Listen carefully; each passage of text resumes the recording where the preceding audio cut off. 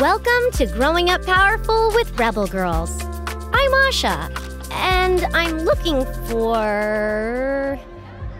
Justine! Yeah. Where have you been? I've been looking all over for you. Oh, I'm sorry. I forgot to tell you.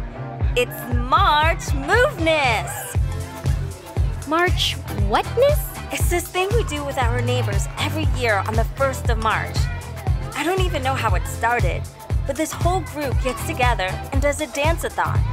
I've been dancing for the past 2 hours. 2 hours? Yeah, only 10 more to go. Oh, really? It's fun. Some people get sponsors and donate to women-owned businesses. It's all to celebrate Women's History Month. Oh, wow, that's so cool. Yeah, it's this really fun community event. Oh my goodness, I love this song.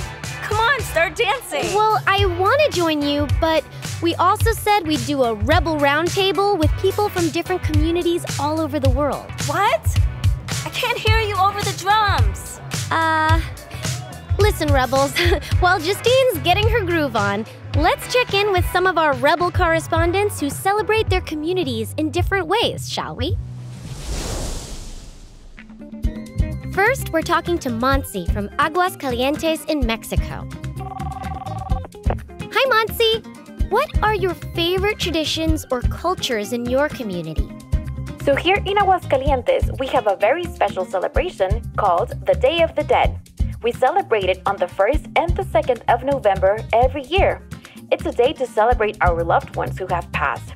So we print out pictures of those loved ones who we've lost. We put out things or objects that reminds us of them, and we place them in an altar, which looks like a stairway with 7 steps.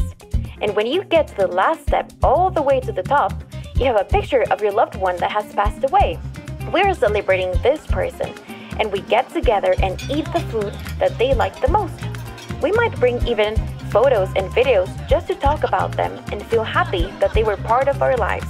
Oh, I love that. And we have special candles and flowers that are a very bright yellow.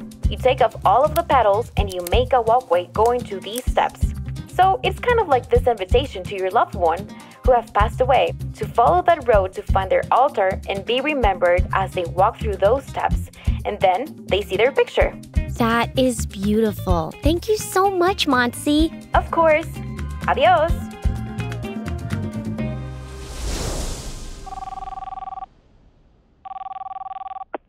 Hi, Gabriella. Hi. You have a great tradition in your community, don't you? Well, yes. It takes a lot of work, but it is fun. So, I was born in Piopo, Italy, but we moved to New York City when I was 4. So now we live in Queens near my aunts and uncles and cousins. And every year we do this thing called making the sauce. So, when the tomatoes are ripe, my father buys a ton of them. Then we boil them for days, and the whole place smells like tomatoes. Yeesh. Yeah, the hardest part is peeling them all. Then we put them in this giant masher and mash them up so all the seeds get separated out. Then we have to boil them some more and sterilize the jars. The whole thing takes about a week. But then my cousins and I laugh a lot, and when we're all done, we have enough jars of sauce to last for the whole year. Whoa, that sounds really fun. Exactly. Thank you so much. Sure.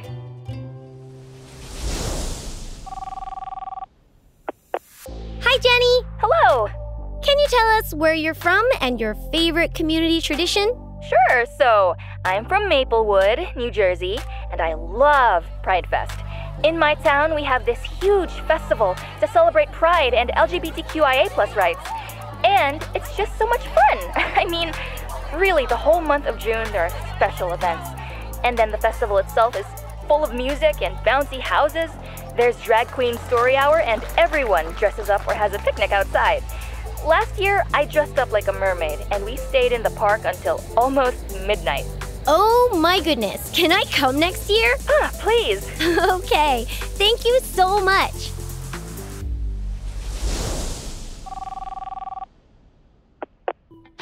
Ritu, hi, is that you? Yes, hello. You're going to tell us about another awesome festival, right? Yes, I live in Chennai, South India, And one of my favorite festivals is Holi, the festival of color. We throw colored powder or water balloons on people. Oh, really? It's very fun. The Holi festival is all about celebrating community. You can throw colorful things on unsuspecting neighbors, friends, family. I especially love to color people who forget that it's Holi and are wearing nice clothes that day. But it's all for fun. It's like everyone gets to be friends on Holi. That sounds awesome! Thank you, Ritu. Thank you.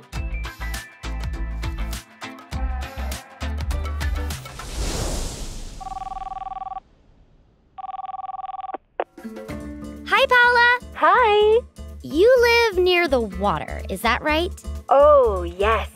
I live in Barra de Lagoa in Brazil. And my favorite tradition is on New Year's Eve. We wait until midnight and then we jump in the ocean 7 times. 7? It's supposed to bring good luck. And you get to make wishes for the rest of the year. I love it because it's like you're washing away all the things from the past and starting fresh in the new year. Oh my goodness, that's the coolest! I totally want to jump in the ocean 7 times. Thank you so much.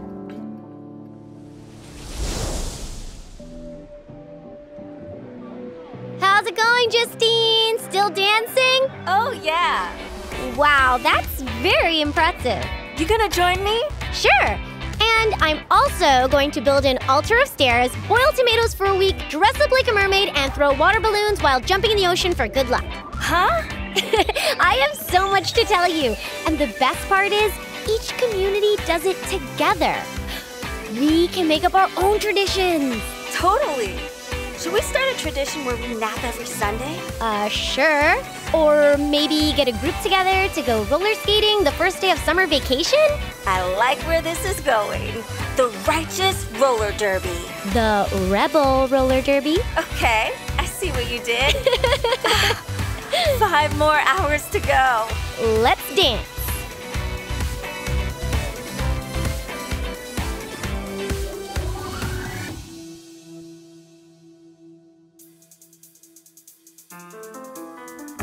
This podcast is a production of Rebel Girls.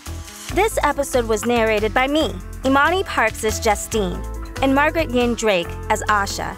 Special thanks to our Rebel contributors. It was produced and directed by Joy Smith with Deborah Goldstein and Haley Dapkus. Sound design and mixing by Mumble Media. It was written by and edited by Abby Sher. Fact-checking by Joe Rhatigan and sensitivity read by Schuyler Swenson. Our executive producers are Jess Wolfe and Joy Smith. Original theme music was composed and performed by Elettra Bargiacchi. A special thanks to the whole Rebel Girls team who make this podcast possible. Until next time, stay Rebel! If you like what you heard here and want to learn more, check out the newest book from Rebel Girls, Growing Up Powerful, a guide to keeping confident when your body is changing, your mind is racing, and the world is complicated. With stories from rebels all over the world and guidance from some brilliant experts. This book is our newest BFF. Order your copy of Growing Up Powerful today on Amazon or anywhere you purchase books.